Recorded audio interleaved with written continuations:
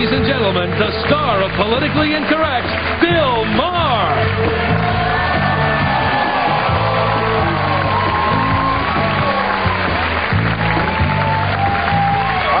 Thank you once again. Let's meet our panel. She is the Vice President of Media Relations at the Family Research Council, Genevieve Wood. Genevieve, hey. Hello. Good to see you. Thank you for coming back. You will. He is a very funny comedian who recently appeared at the Aspen Comedy Festival with some Rick Harris, ladies and gentlemen. How are you, sir? Yeah.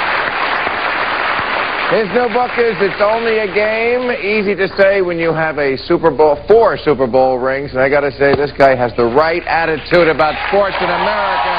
Terry Bradshaw is right over here. How are you, Mr. B? Good to see you, Yes, sir. you do. Thanks for having me. The right attitude. And she's the star of American Pie 2 and also stars in Jay and Silent Bob Strike Back, opening August 24th. Shannon Elizabeth. Thank you for coming. Charity, animal rescue. Oh. Well, you know, that's close to my heart. Me too. Okay. I'll wear anything for the animals, but not right now because I have a small announcement. Tonight, I would like to ask your help in an important project I've been working on to get this show more publicity, which it sorely needs. That's why we're here. And the problem, I will freely admit, is me. Let's be honest, the only way to get a nauseating saturation amount of press attention is to have some sort of breakdown. Rehab centers have never been fuller. There's one here in L.A. that all by itself right now has Paula Poundstone, Ben Affleck, and Robert Downey Jr., and those are just the above-the-line names. The supporting cast is also quite impressive. But no me. And it's not like I haven't tried. A few months ago, I planned to stage a fit of air rage on a flight to Vegas and defecate on the beverage cart. But my luck, there was a line. Then last week, I woke up inside my neighbor's house with no memory of how I got there, and this morning it got worse. I woke up inside my neighbor. Still no coverage. I wanted my friends to give me an intervention, but they were all too drunk. I thought of drowning myself, but I just filled the jacuzzi with fresh champagne. It seemed like a waste.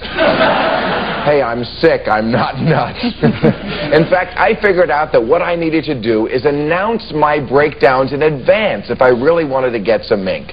Breaking down has become very competitive. Therefore, on Monday, I'll be at the Atomic Rooster on Santa Monica, waving a handgun, fist-fighting with customers, and choking on my own vomit. Now, in case you've been living under a rock, this is a real cry for publicity. I mean help, so please spread the word. Tuesday, I'm going to break into a stranger's house and kick Robert Downey out of his bed.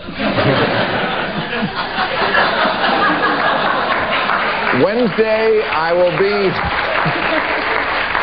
be with the bad Backstreet Boy watching Mariah Carey strip.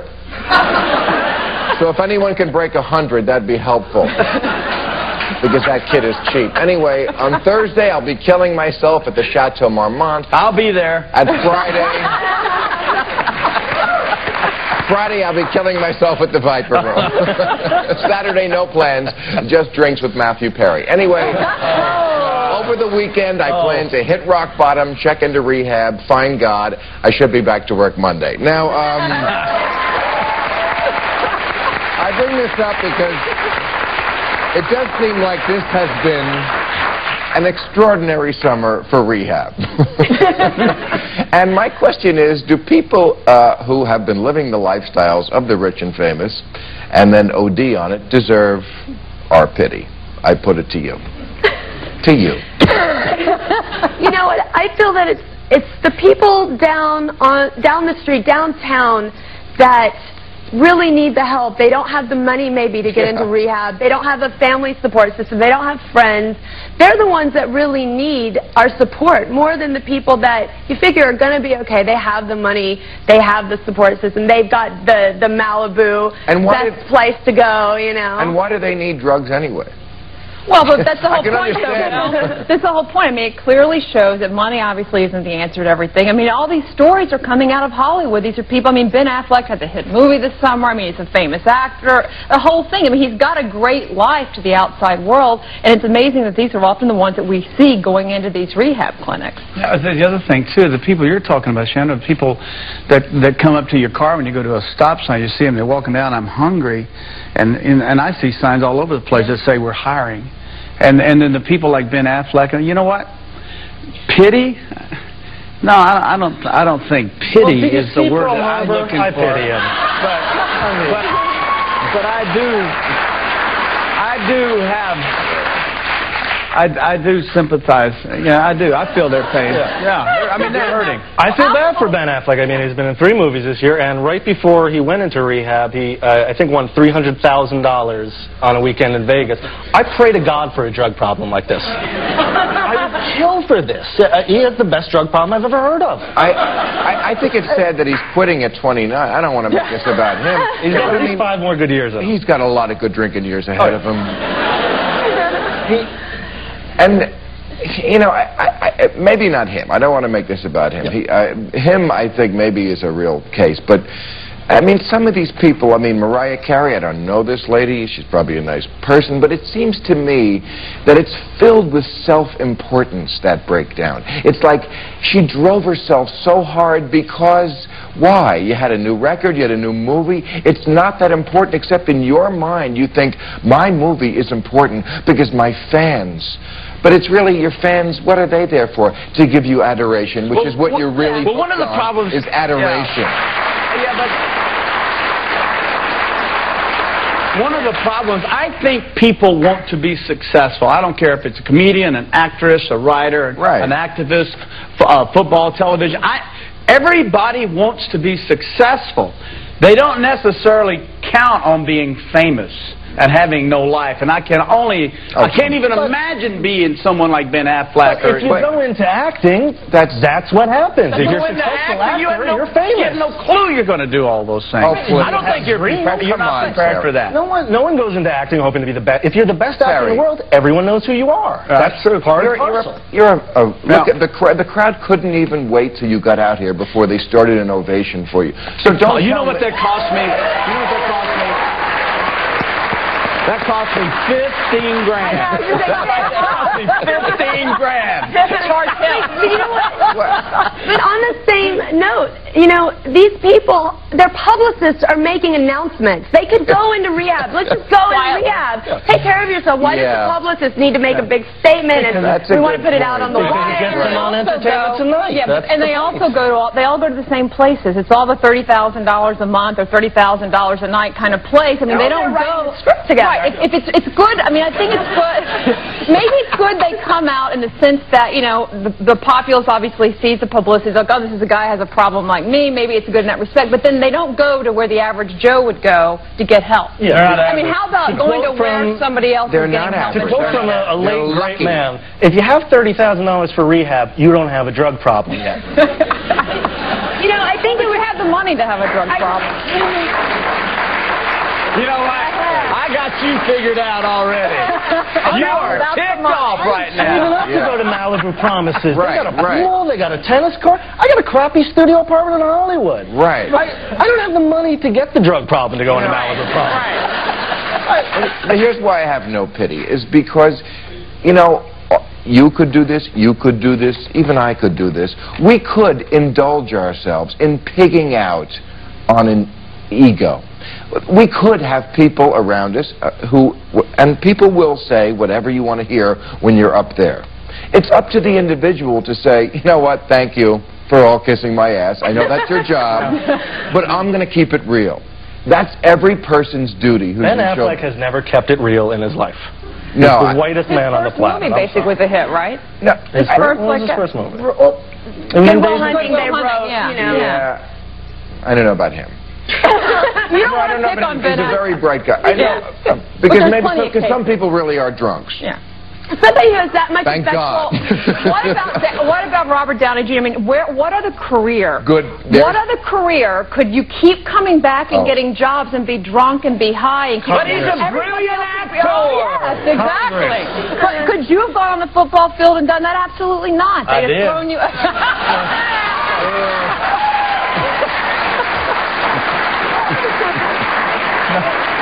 I've been accused of a lot of things, but never that. Yeah, you were a Pittsburgh Steeler after all. Yeah. But yeah, I mean, but the point is nobody else can get away with that, and yet he's time and again, and the culture here embraces him. Like they're doing him, and I'm like, how about hiring somebody who's really down on I disagree with that. I don't. I want him healed. I want him well. Sure. Forget the fact that he's a brilliant actor, and it's not that I'm embracing him. It's the fact that I want him to get help, and I want him to get healed. Now, if it's out acting and everything that he gets to, we all say, Robert Downey, this is a suffering, sick human being. No, That's true. He needs help. But the fact he's been able to carry it on, though, because he keeps getting jobs again. I mean, he's been able to afford to have it. So what are you going to do? So the next time he gets busted, we're going to help you, Robert, but we're not going to put you back on TV and make you a star in a hit series. He's not a pilot. No. He's not an astronaut. Let him do some coke. Yeah. He's an actor. He's on a Harry McBeal. Not even on that. As long as he doesn't bump into the scenery. That's a good show. And the drugs are a symptom. They're not the root. The root problem is I'm Robert Downey Jr., whoever, and I'm going to let everyone give me drugs, kiss my ass, and take me where I want to go. That's the root of the problem, is pigging out on ego. Ego is the biggest drug in the world. Excuse me, Terry, I've got to speak now. We've got to take a break.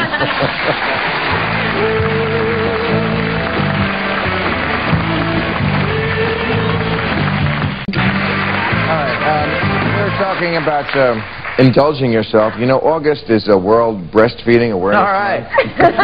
You know that? I like that. That's World Breastfeeding Awareness. Who decided that? Who came up with that being a good idea? The people from the World Breastfeeding Awareness Society. Because we're not aware of it already. We're not. Well, you know what? That's the point, is that people indulge themselves. There's a lawsuit that started last week in Florida because a woman, this happened before in, I think it was Borders Books, a woman breastfeeds in public and customers get upset about it. And I would be one of those customers. I think it's ridiculous that people think that just because something is a pressing natural need, I could think of others.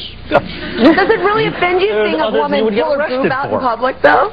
Don't all guys like that? Not if there's a baby attached to it. If there's somebody who it is, Shannon. I mean, if there's somebody in line ahead of me. Yes. Wow, picky, aren't we? Take what you can get, buddy. That ain't much. Yeah, I mean, you know, this is good. These are good. You stay over here with this deal. I mean, when you couch it that way, of course, we're all picturing you doing it, and then it becomes a moot point. Next question. But I think it's part and parcel of this attitude that, you know, it's my need, and therefore everyone else, especially when it comes to children, we should all be honored that someone is helping a child. But really, it's a private thing, and it should be done privately, like farting or masturbating or pissing. Those are also natural needs. You can't tell me you have not farted in public. You can't tell me you have not done that.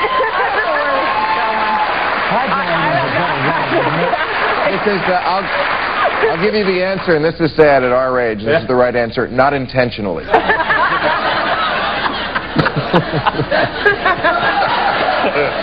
Well, no, not intentionally. I think farting should be like taking a dump. You should go into the bathroom. For what? Flagellating?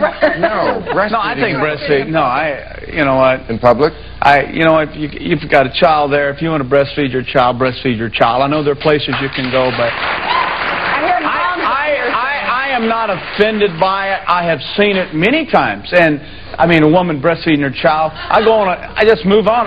It's not anything I'm interested in. She's taking care of her responsibilities. Every 2 hours, the child needs to be fed when they're that age. You need to take care of them. They depend on you. And you can't always run to a bathroom or run home to do it. You need to think of their well-being. The people that are griping about this are probably the same people that won't even vote. So, Let it happen, non-voters. We're a very big majority. This was in Walmart. Well, but a lot of these places, I mean, a lot of stores, department stores and places now have in the women's bathroom, they have like a chair in an area where there is for breast. I mean, if they have that, I think it ought to be encouraged. They have a women's bathroom. That's enough. Well, there are discreet ways to do it. They can be discreet. They should be discreet. Going to another room. You shouldn't be doing it in the underwear section. Well, you shouldn't be staring in the underwear section. If a woman has her breast out, I'm looking. He is the only one here with earrings and leather pants. So that, I mean, come on, right here off the bat. I've got it figured out already right here. This is cool. There's a time and a place to whip out a breast, and that, of course, is Bourbon Street. Don't they normally have a blanket or a special bra or something like that? A special bra. Yeah. But I don't know. Big problem. I mean, the majority of women today, I think, breastfeed, and you don't see this everywhere. I mean, why? I don't understand why there's this need for it. Because someone objected in Walmart, and they said, you know what, lady, you got to leave because a customer objected, and now the lady is suing. You know, if that's the worst thing you see in Walmart, I think you're having a good day. Yeah. You got to take a break. That's probably true.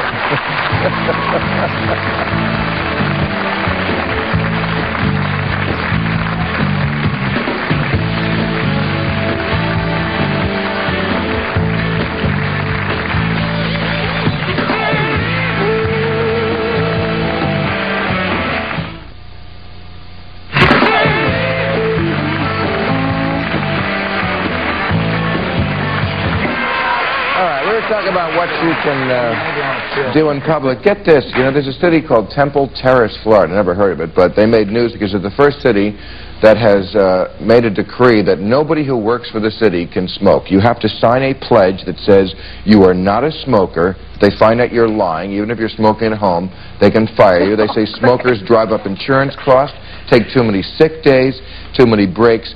You cannot smoke. You cannot be, that is your personal habit. You're not a smoker, are you? Oh. Were you ever? No. Well, I was for 20 years, and I enjoyed every one. Still do it? No, but I wish I could. Yeah. It's a great pleasure. But, you know. And it's your right as an American to do it if you want to. I mean, this is just the smoke Nazis are everywhere. I think it's almost like we should take up smoking as a political statement. There are plenty of things that cause health insurance to go up. People that can be overweight. There's certain sexual things that people do that increase. This is a family show. Hold it right there. You can actually smoke something to make you... My point is you can't fire any of those people or tell them they can't be hired, but smokers, it's like everybody is out to get them, and last time I checked, it's still legal. But they do a drug test, and smoking can be like a drug. It's addiction. Well, but it's legal. Marijuana is not legal. I mean, right. I mean, there's plenty of stuff. Alcohol. Those are all legal. Those are all fine. There are plenty of people who don't take care of themselves who don't smoke. Why don't we just make smokers wear a little ashtray patch on their lapels like the Jews? I mean, it's getting to the point now. In L.A., you can't smoke in a bar. Thank God, because you know what? The smoke kills the people around you more than you. I don't want to be around someone who's smoking. I can't stand when I go somewhere where there's smoke everywhere. First, stop yelling. Second, you know what? You are in a bar drinking tequila, trying to have sex with someone you don't know, but you can't have a smoke. I mean, it's illogical. And why do you need to smoke? She's really trying. What's the problem? Because I'm drunk. When you're drunk, you need a cigarette. Well, and there's nothing wrong with charging them more in health care costs, but the point is, where does it stop? I mean, where do you stop at somebody's personal life and what you can't do in your own home? Yes, I was amazed where do you stop? See you there defending gay people almost, although you wouldn't say the word. You don't know that's right. No, but isn't that what you were saying when you were you said there were certain sexual things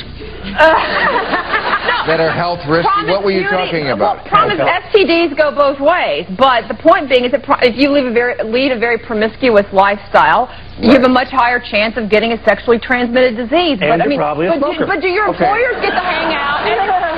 But do your employers get to hang out and see how many people you have sex with? I mean, I'm not encouraging that that's a good lifestyle, but the point being is, where do you stop and draw the line at what people can and can't do? The thing that boggled me in the sheet that they gave me was they said if you're found smoking cigarettes, you will be fired immediately. if they find you smoking pot, they will refer you to counseling. That's so America. The illegal That's why drug I'm on is my fun. rehab tour. We got to take a break. We'll be right back. All right, Terry, there's your book. Wow. Shannon, I'm going to wear your hat now. This is Animal of Interest, right? Beautiful on you, A yes. cause Thank you. dear to both of our hearts, rescuing animals. Speaking of animals, who's going to win the Super Bowl, Terry? You know, Boy, there's the voice of you think I care? There's the voice of What have you been reading? Well, she said it too. I'm from Texas. What do you want from me? Cowboys. Oh, there we go. We're on number We had enough. We have Bush. We have the Cowboys still. Monday, Steve Lawrence, Gina Lee Nolan, Kevin Smith, and Representative John Micah.